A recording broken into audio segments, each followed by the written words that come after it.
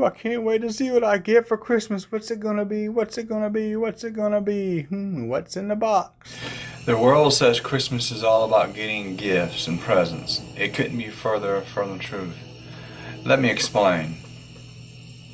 Ooh, look at all those pretty presents underneath the Christmas tree. Which one's mine? Mine better be the big one.